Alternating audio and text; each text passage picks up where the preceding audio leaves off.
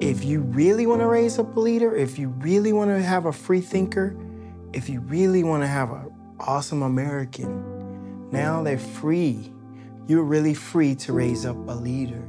I'm hopeful because I think homeschoolers in general really value this nation. They value the history. I just see homeschooling as such a gift to the family, and that's the bulwark of our society. What I'm also very hopeful for, and what I see as a necessity, is a return to virtue. The only reason that this society was as prosperous as it has been is because of virtue.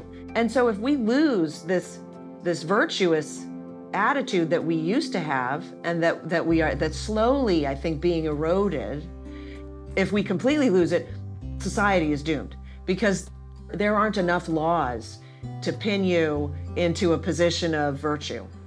Yes, we have the opportunity to equip them academically to do excellent work throughout the rest of their life. We are taking this very seriously, that we are preparing our children to do what God calls them to do.